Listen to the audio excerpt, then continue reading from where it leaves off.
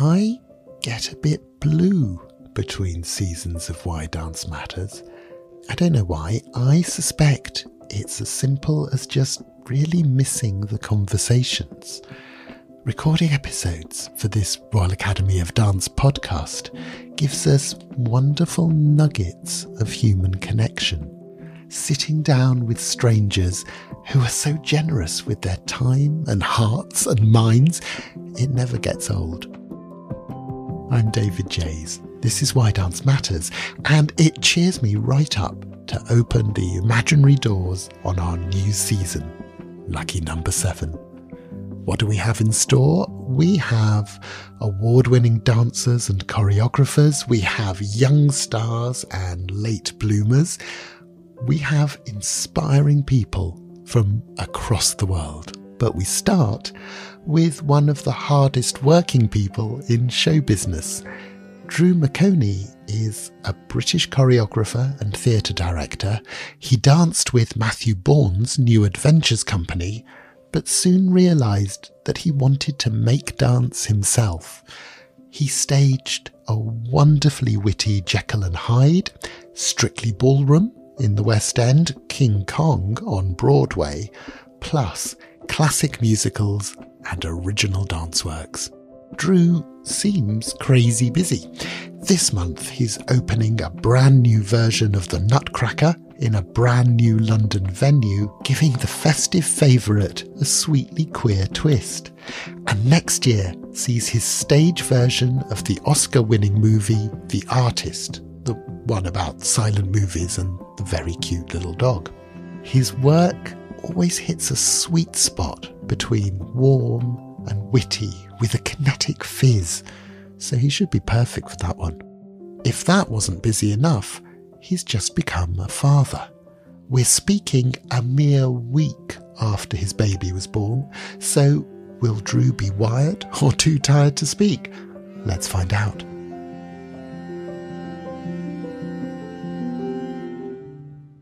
Drew, welcome to Why Dance Matters. And, very excitingly, you're working on everything in the world. You've got a new production of Nutcracker. You're preparing a musical based on the film The Artist. You've got a new baby. Do you sleep ever? It's a very good question. But I think as a person, I'm not much of a sleeper anyway. I haven't been since I was a child. So I feel like I'm getting the good bit of karma right now with my baby not allowing me to sleep, because I don't think I let my parents sleep, to be honest. I was too busy daydreaming about doing things like Nutcracker and The Artist. So really, it's just karma coming around and nipping me in the butt. Were you that child? Were you the bouncing up and down on bits of furniture and running around madly child? Yeah, I mean, I was outrageous, to be honest. My granddad used to have this amazing old video recorder that he took everywhere. It was his pride. There's so many videos now of me just being uncontrollable. You know, my cousins are there, sort of saying what they're having for their dinner, and I'm jetting across the back, just basically being obnoxious and a total terror to anybody that I get to watch me perform. So I was absolutely that child. Yeah. Perfect. Imagine the payback now. Mm-hmm. We'll talk a bit more, I suspect, about families as we go. But I was walking on London South Bank last week, and I went past the venue that is being transformed as we speak into the Tuff Nutt Jazz Club, which is going to be the venue for your production of the Nutcracker. And I think you've described it as a production for people who felt the Nutcracker might not be for them. What did you mean by that? Well, I mean, I think Nutcracker is one of the most extraordinary properties, and it's so much in the identity of Christmas. You know, it's one of those titles and those ballets that goes beyond just the dance audiences. This is a piece that sort of sits within the identity and within the very fabric of the Christmas festivities for pretty much everybody. People might not necessarily go and see the ballet, but the music is all the way through TV adverts, in films. It's kind of part of the soundtrack of everybody's Christmas, right? And I thought what was fascinating was, Nutcracker on stage felt like it belonged in a very sort of set position within the dance industry. And I wanted to create a Nutcracker to show that actually Nutcracker is for everybody, that there are people that might not feel like they want to go and see a ballet, but they do want to go and experience the music live on stage, and they want to see that music being exploded out into physical visual storytelling. So this Nutcracker, it's not an instead of, it's an as well as. And I think that, Nutcracker is so richly enjoyed by classical dancers all over the world, and at times contemporary dancers. But I really wanted to create a Nutcracker that felt like it was a production that the dancers from the music theatre industry and the jazz dancers, the theatre dancers, could feel like it was their opportunity to leap into that incredible music and have that really special experience of that music and that story connecting with Christmas audiences themselves in the way that I know the classical dancers enjoyed doing Nutcracker also. It's really just that an additional chocolate in the chocolate box of the different array of Nutcrackers that are on offer. And we were talking about families, and the Nutcracker is, in its traditional productions, a ballet that presents a very traditional family. There are grandparents, there are stable parents, stable children. It's a very sort of fixed world. Did you also like the idea of slightly mixing that up and reflecting the wider range of family setups? Absolutely. I mean, I think that everything I do, I have to find a personal way into a story. And that's not to say that all the stories are about me or that the audience has to learn anything about me in it. What I'm trying to find in a piece is the humanity. I like the idea of creating theatre and creating dance that brings people together, that allows people to understand themselves, that provides an opportunity for them to feel a little bit less alone in the world. And so in order to do that, anytime I approach a story, I try to look for the humanity in it. And for me, what was interesting about Nutcracker was it exactly like you've just said, that actually traditionally Nutcracker follows quite a traditional, or what's sort of known as a nuclear family. And, for me, I'm a gay man and I've been on quite a long journey to start my family. It's taken almost 3 years for my little girl to arrive, and she's 1 week old today. And I think that really gave me a desire to be able to create a Nutcracker that showed a slightly different family setup. In our Nutcracker, the traditional Clara character is replaced by Clive. And the journey that Clive goes on into Dreamland is a kind of an expression of him trying to heal his relationship with his hardworking single father. Clive is quite a colourful, alternative, expressive, paints outside the lines kind of kid. His dad is from a different generation where he wasn't allowed to be that sort of expressive. He wasn't allowed to wear all the different colours, and he wasn't allowed to taste all the different flavours.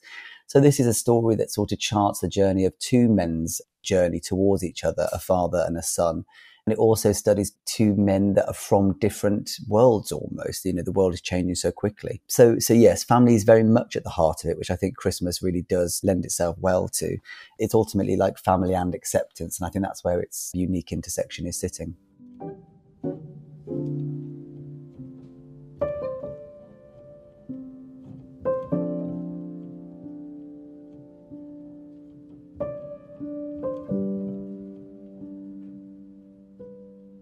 When did dance enter the picture for you amid all the showing off and running around? Yeah, I mean, so basically dance started for me because when I was as young as infant school or nursery even, basically it was tidy up time. And I didn't like tidy up time. I used to pretend that I was magic. So I used to get a paintbrush. And I would basically, dance around the room, sort of bibbity-bobbity booing all the other children for doing tidy up time, leaping on the sofas and stuff and dancing. And her name was Mrs. Erdley. She was my play school teacher, said to my mom, how long has Drew been going to dance classes? It's obviously really good of you to take a little boy to dance classes. And my mom was like, we haven't taken him to dance classes. Like, he just does this all the time. So I must have been very, very young. And Mrs. Erdley said, I think maybe you should take him to dance classes because it might get rid of some of the excess energy. He clearly really likes it and he might be able to concentrate a little bit better at school if he's a bit more tired. So my mom took me to my local dance school, Walsall Academy of Dance, when I was very, very little. And I remember turning up, I was the only boy in the class. And we had to skip around and we were being fairies and we were being witches. And I hated it. And I basically wanted to quit straight away. Which is ironic because nowadays I'd love to dress around as a fairy and a witch. And I'll absolutely be doing that with my daughter. So, I mean, it's the irony of giving up straight away because I didn't want to be a fairy the humour of that is not lost on me.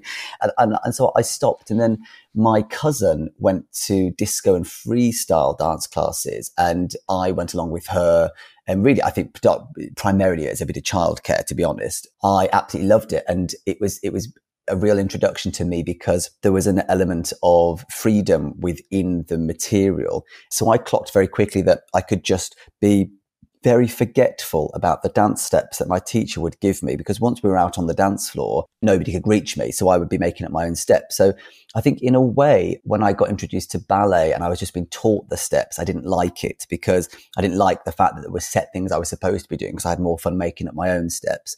And then when I went to disco and freestyle, it was the perfect introduction for me because there was a certain freedom to it. To find the reason I loved to dance was the making up of the dance, really.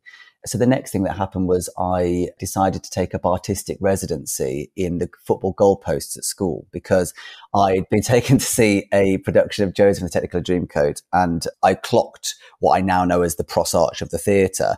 And I thought it was very similar to the football goalpost. I took a artistic residency in the football goalpost, and I would put on my performances, and of course didn't know any of the rules of football. And so whenever the lads would be kicking a ball at me, shouting me to get out of the way, I would say, well, you've got another one down the other end. There's another one over there. You can go and play that one, and I'm going to play on this one. So I think I just became a sort of subconscious goalie for them for quite a long time, leaping about.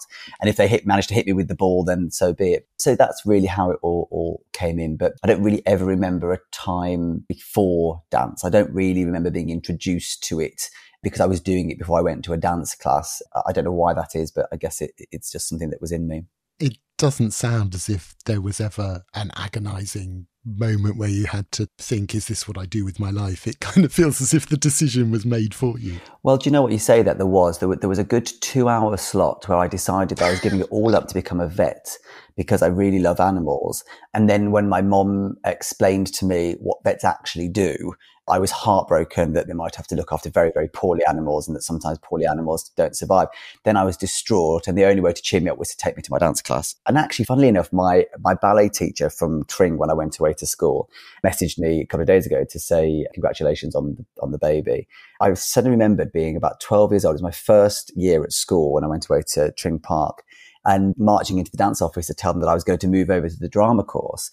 And they were like, why do you want to move to the drama course? You're doing really well. And I said, well, because I've decided I'm going to have children one day, and actors make a lot more money than dancers do. So I think it's better if I just start working hard now. But it wasn't until she congratulated me that I was like, yeah, this thing about wanting to have a family happened probably, before I was even, able to work out that I was gay or that it might be complicated for me to have a family. That's incredible.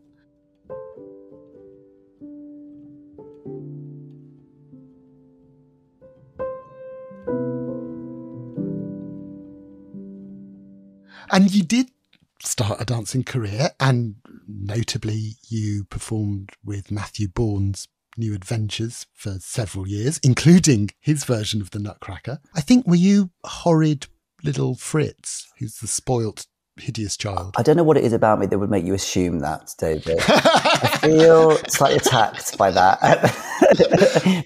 It was my first principal role within the company, and I absolutely loved it. Because it's funny, when I was really little, I think I was a complete terror. I think I just needed to perform. But actually, as I've grown up, I'm actually quite the opposite to that now. Like, I wouldn't say I'm shy, but like I can be quite quiet. And so I think there was an inner child in me that absolutely loved playing Fritz. And I think that the amazing thing about working with Matthew Bourne is that you're welcomed in as an actor as well as a dancer. And so the process you go through in order to perform for his audiences is one that you really are able to give something personal of yourself. And I think that my experience with other sort of dance situations has been very much in service of a singular voice. Whereas with Matthew, obviously there is an exceptional singular voice there, but the way that he reaches that is through the kind of encouragement and the support of the dancers to really pour themselves into the opportunity. And so it was a life-changing gift for me working with New Adventures, because even though, Matthew and I make work very different,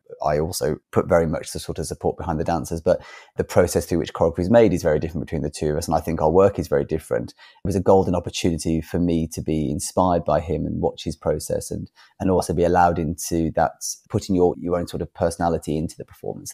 And were you already, through your dancing career, looking for choreographer inspiration or for role models or for, in fact, models of how you really wouldn't want to run a room or lead a process. Was that already something you were thinking about? Yeah, 100%. I mean, I think it was very clear to me, everything I did, right from going away to school, all the decisions were about wanting to be a choreographer. I mean, that's sort of what I told people all the time. And that goes back from a really sort of pivotal moment for me, which was I was the original little boy in The Snowman when I was very young, and it was created in Birmingham, which is where I'm from. And that was choreographed by Robert North, who is, amazing choreographer, and was really, really informative because the way that show was made was very much, obviously Robert is like a brilliant choreographer, but he was working with these children. We were like, I don't know, like 9 years old or something. And so he was very much like, so what would you do now? And I'd be like, oh, well, I think I'd go and throw a snowball. So he was like, okay, show me that. So I'd go and throw the snowball. And he'd be like, well, what about if you turn this way and put your foot down here? And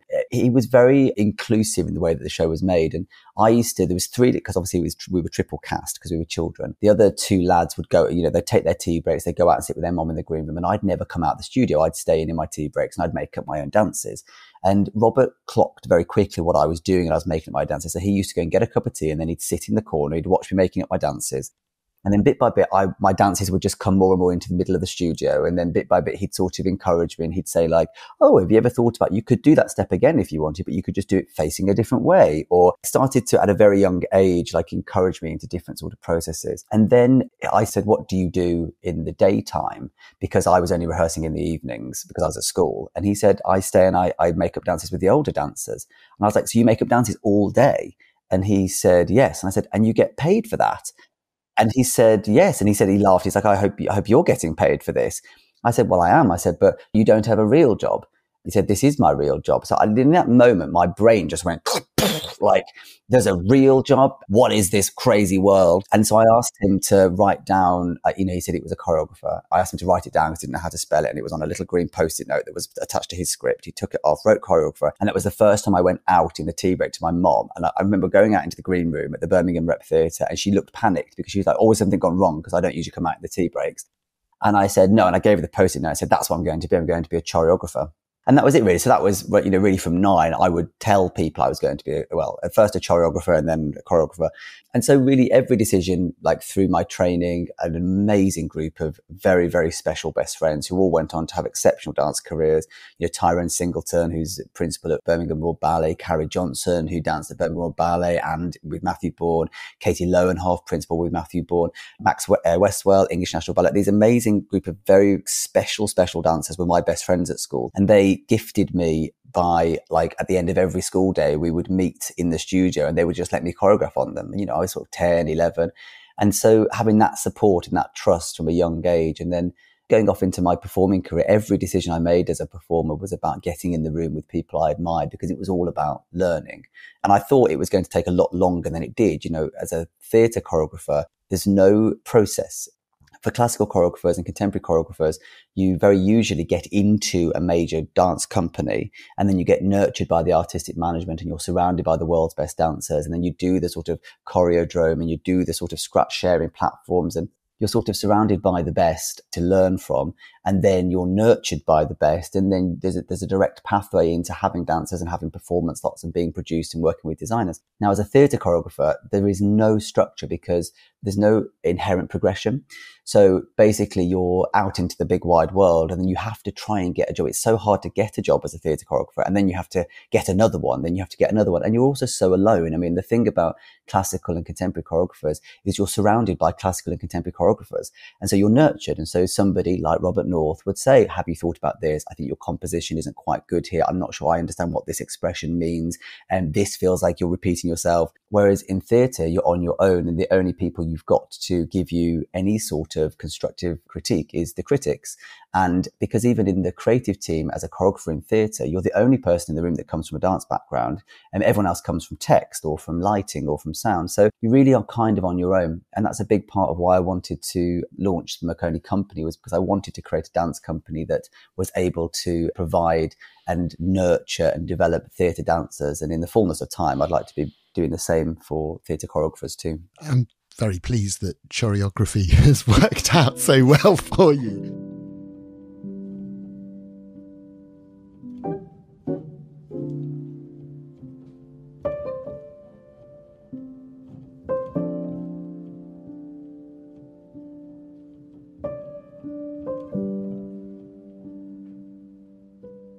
And one of the shows, perhaps one of the first shows I saw where you were responsible for everything, direction, choreography, story, was a wonderful version of Jekyll and Hyde with a kind of Little Shop of Horrors vibe to it, which was fantastic. I remember seeing it with a friend. There's a moment where someone is kind of zipping up his trousers. Friend leant over and said, "This man can make even a zip into choreography." And it was a fantastic moment and absolutely right. And I'm wondering, do you start with situation, with character, or with steps? How do you start creating? I think it sort of depends what thing I'm doing. It's pretty much always about the audience. And I know that might seem like a bit of a sidestep to your question, but what I mean by that is when you come from a theatre background, the sort of power dynamic is slightly different in that a theatre choreographer, a theatre maker, a theatre storyteller would consider the audience their boss.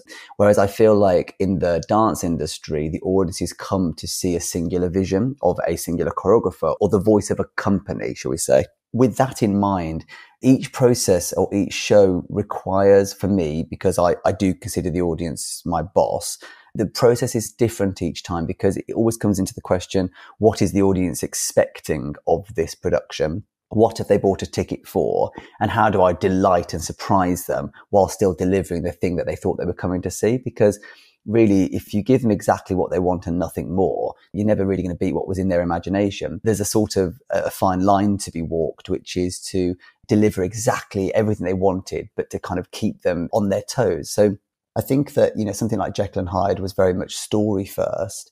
And I learned a lot from Jekyll and Hyde. And I also choreographed a production of Merlin for Northern Ballet. And I learned a lot from that too, because moving between theatre choreography and choreography for a ballet company was that the audiences are so different. And whereas a theatre audiences expect very, very quick-paced, narrative, dense beats, like constantly, dance audiences are much more sort of into allowing a narrative context and then for that to open up and just explode into beautiful visual, emotional dance. So I think that I'm constantly learning. I know I've maybe been doing it for quite a long time now, but I still consider myself to be really right at the beginning of my career in many ways because I've sort of started in many different genres. Something like Jekyll and Hyde is very much story-based, whereas a big challenge, and this is what's so exciting about Nutcracker for me, is that I've really challenged myself to keep the story very sort of simple in a way, very sort of human and very honest, but allowing the beats, which is what I think Nutcracker is, by the way. I think Nutcracker is an amazing opportunity for really expressive, beautiful dance. And so with Nutcracker, actually, the choreography has come a little bit before trying to fit it into a really linear narrative, whereas other shows are the other way around. So I'm sorry that's not the clearest of answers to your question, but it sort of gives an insight into at least what my impetus for theatre making is. Absolutely. And one of the other things you have to learn is how to lead from the front, how to head a company. There's a lot of pressure when you're in that role. I'm thinking of something like the King Kong musical you did on Broadway, which was clearly a monster show in every way. Huge scale, huge exposure and pressure. How do you cope with that? How do you field all the decisions that come at you? And how do you keep enjoying the work? To be honest with you, I think that's something that I spent a lot of time thinking about during the pandemic, to be honest, because I think that I learned so much again from King Kong. I mean, to be really honest, there were big parts of King Kong that I didn't enjoy. It was such a huge responsibility. And like you say, a monster show, sort of monster scale, monster budget, monster pressure.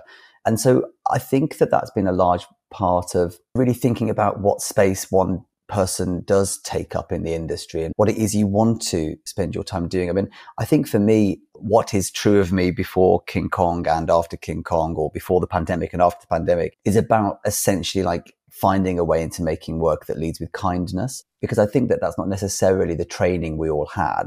I don't think we were necessarily trained in artistic expression through kindness or empathy, but a huge reason of why we do what we do is to connect with people that are sitting in the dark. And I personally think that's true of whether you're doing an expressionistic art form or whether you're doing a narrative or a literal or whatever form through which your expression or your emotion is being passed. I do think ultimately what it boils down to is extraordinary human standing in a space, sharing something extraordinary with somebody else who knows deep down in their heart that they are also extraordinary.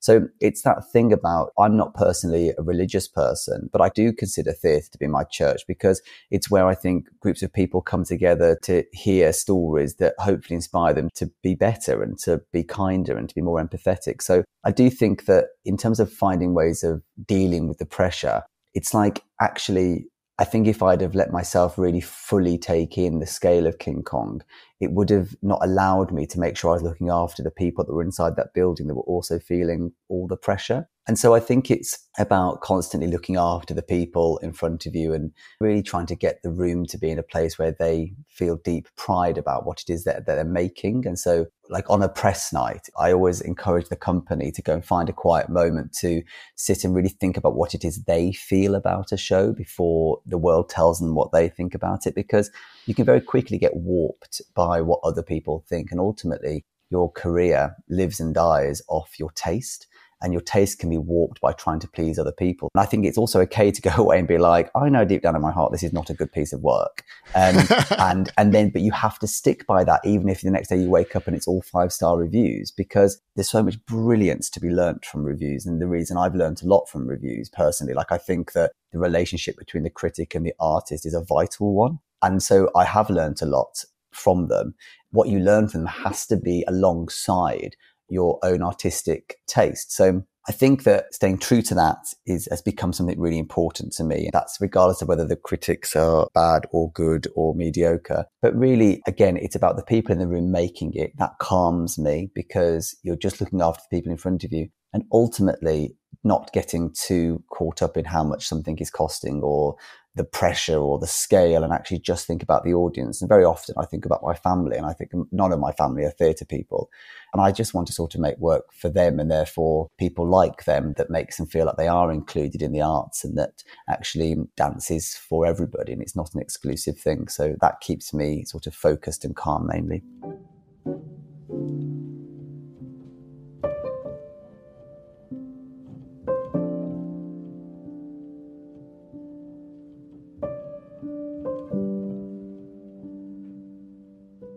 This leads us to The Artist, the show you're planning next after the Nutcracker for next year, based on the multi-Oscar winning, marvellous, almost silent film, and is also about how you navigate the business, how you navigate the ups and downs of reputation and the business of making art. How easily, as we said, it's almost silent, does it easily translate onto the stage? The Artist is something that's like become incredibly important to me. It's a little bit hard really to articulate why, but I think you've actually just started to pick something apart there in terms of about how one person navigates the industry. And, you know, to be honest with you, when we very first thought about it as a title, it just felt initially, it was like, oh, it's just a really good idea. It's a great film. We don't really have like an iconic theatre experience of the silent movie era. And of course, it just makes sense, you know, silent movie, dance, great. Let's, you know, we'll never get the rights to it, but might as well have a go. Do you know what I mean? And so it was all very like plucky, optimistic, all a bit sort of giggly. You know, it was a bit like that. But what's been fascinating about it is how, I don't mean personal as in it's just about me, but just how the sort of evolution of the show being created, it's become like a really unique thing. And when I met with Michel, who was the original film director and writer, in order to get the rights, he said to me, what do you think the film's about? And I said, and bearing in mind that when we got the rights, we were right in the middle of the Me Too movement. And so I said, I think it's about a young woman who's finding her voice in Hollywood. And that's why it's so clever to be done as a silent movie, because it's a silenced minority. He smiled and looked at the table and he said, yes, he said, I think everybody thinks it's about that. And he said, to be honest with you, I quite like the fact that people think it's about that, but it actually wasn't the film I wrote. The film I wrote was about a man for whom the world is moving too fast and doesn't know how to deal with it. And in that moment, it just dawned on me. I was like, the themes that are dealt with within the piece are incredibly important. It's about a world shifting at a dramatic pace and how a man, because of patriarchy, doesn't have the skill set to be able to talk. And to be able to tell a story about a man finding his voice, finding out how to communicate, finding out how to essentially ask for help, at the same time as a young woman arrives in Hollywood and essentially is able to climb her way to being Hollywood's greatest star because she has the ability to use her voice, is an extraordinarily contemporary and important piece of theatre to be telling. Now, when you're given the gift of being able to translate an important property like The Artist for the stage, you have to sit and think, okay, like, but why on stage? What is the theatrical device that unlocks this piece of storytelling to a deeper level than the film could? Because otherwise, I mean, you've already paid for your Netflix subscription. Go and watch it. So why are you coming out of your home away from watching the Oscar-winning film to come and see this expressed in a new way? And it comes back to the Nutcracker thing of we have to find a way to give you more than what you thought you knew about the title. And you need to find a contemporary way to connect to us on a human level. So what's been really interesting, and actually right at the beginning of this podcast, you mentioned The Artist and you said that we were developing the musical of The Artist. And it's really interesting because we got asked a lot about whether The Artist is a musical or whether it's a ballet. Yes. And it's one of these things where it's essentially neither and both. And what I mean by that is that essentially as the thing that is different, I mean, I'm sort of giving away some tricks here, but the aspect of the protagonist moving from a character who can't speak and learning how to speak, as we move from the silent movie era into the talkies, we are also shifting from a silent on-stage storytelling device to the use of sound. So we watch as the characters learn to be able to use their voices, moving from open vowel sounds through to the ability to start to speak, all the way through to landing in sort of one of the great MGM Hollywood movie musical making machines. Whereas in the movie, there was just sort of a handful of lines at the very, very end of the film before the credits roll. Basically, as Peppy Miller, the young, sort of rising female star, comes into the picture, she brings a voice with her and that the world changes forever. And so whereas at the very beginning of the piece, the world revolves around George Valentin and his ability to tell stories through dance, by the end of the piece, dance and music and song and voice collide as the man and the woman come together in harmony. And the world sort of is forever changed by hope and optimism. So it's funny because some people who've come to see the workshop, we've done 2 workshops of it, have sort of been going, oh, it's a brand new genre, it's genre defined. And I'm like, it sort of isn't. Like, I don't think it is genre defining or genre. There's not a single thing in The Artist that hasn't been done before. In fact, actually, pretty much everything we're doing in The Artist is stuff from almost the olden days, apart from our use of projection. But there's something about the way those storytelling devices are being used in parallel with the character's emotional development that feels like very exciting. And for a piece set in the 1920s with not a single thing that isn't period, again, other than the projection, it feels wildly modern. And as you can probably tell, it's something I'm really excited about. And I think it's something that's going to be perfect example of exactly why I launched the company, because only these type of dancers could pull that off. And though this might also not be the line you want to go with on the poster, The Artist is about how you bring your authentic self to the work you do. And it does feel from our conversation as if that's something that you've always got a sense of, what it is in a project that really calls to you and what you can bring to it, not just as a choreographer and a director, but what heart and soul you can put into a project. Yeah, I mean, 100%.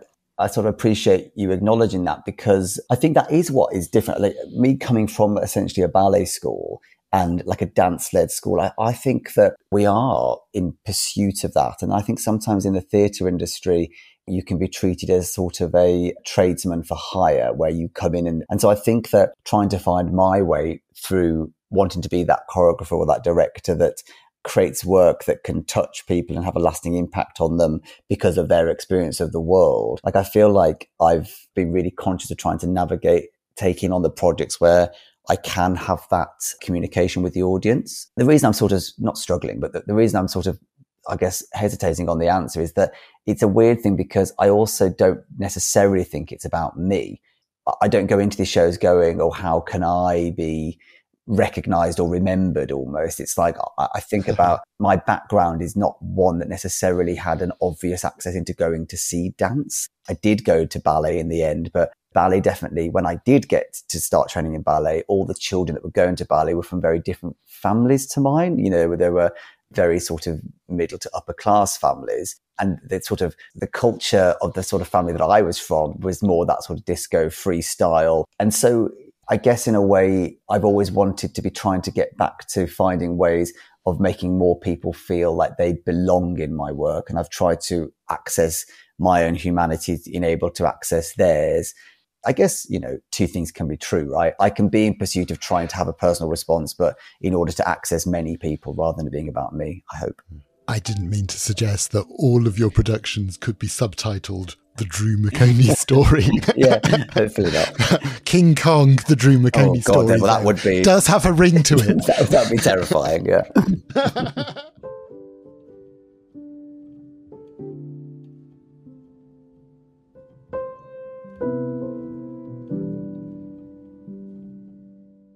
I'm wondering, at this moment when you're starting a family of your own, has dance also been a family to you? Yeah, 100%. I think that I would imagine that pretty much everybody that listens to this podcast that would feel like they belong to something. I think about everybody trying to find their place in the world. And I think also another thing as a gay man is that we're very used to choosing our family in a way. I was very lucky that my family accepted me, but a lot of my friends and a lot of my other family, my sort of non-blood family, didn't have such great experiences with their own family. And so as gay people, we're very used to finding our own family. But I don't think that's just limited to people who identify as queer. I think that is also true of dancers. It's such an extraordinary thing that people love in dance. It's such a primal, and I think that a lot of people choose to dance despite social norms, etc. And the other thing as well about dance is it costs you so much, and it does cost money, but that isn't what I mean. Growing up, if you're going to be a dancer, it has to be who you are, right, from a very early age. And so when other people are going out and doing things and experiencing different things, it can cost you friendships and it can put you in different situations. And so I do think people find their tribe, find their families within dance. And I acknowledge that in the companies and the casts that I work with. I acknowledge it in the young people I teach and train. And I acknowledge it in myself as well. There's a certain calm, or there's a certain humor, or there's a certain sort of unspoken communication that happens within. And by the way, I'm not just talking about performing dance. I consider sort of everybody who goes to the theatre who loves dance a dancer. It's just whether you dance with your body or whether you dance in your imagination. But there is an unspoken sort of sense of community and a sense of family within the dance industry that I adore. Drew, we're going to let you go, but we can't do that before we ask the final question, which is, why does dance matter to you? Dance matters to me because it was where I sort of found my first home. It was where I stood up in front of other people who seemed to want to scream as much as I did every time the music came on. It was a place where I felt like I belonged. It was a place where I felt like I wasn't alone in my own imagination. And really, dance was a place that gave me the strength to ignore my geography teacher when she said that daydreaming wouldn't amount to anything. And so for that, really, I consider the most valuable thing that I own is my passion. And dance was the thing that gave me that. And it was the thing that made me believe in protecting it. Drew McOnie, daydreamer, choreographer. It has been an absolute joy. Thank you so much. Thank you so much for having me. I've really enjoyed it. I love that you can almost hear the whir of Drew's brain. The talk just tumbles out of him. That was a whiz-bang start to our new season. I really hope you enjoyed it and that you'll enjoy the episodes to come with New York's star choreographer, Pam Tanowitz, with English National Ballet Director Aaron Watkin, and with a medalist from the RAD's Margot Fontaine International Ballet Competition, and more. Please do subscribe and like the podcast so that you don't miss an episode. The RAD's socials are in our show notes, where you'll also find links to Drew's doings, including his Nutcracker at the Tuff Nutt Jazz Club on London's South Bank. Our guest today was Drew McOnie. Why Dance Matters is made with the RAD team of Neve Carey-Furness, Keisha Dodd and Katie Hagan. Our artwork is by Bex Glendinning, and the podcast's resident sugar plum fairy is our producer, Sarah Miles. I'm David Jays. Take care and see you soon.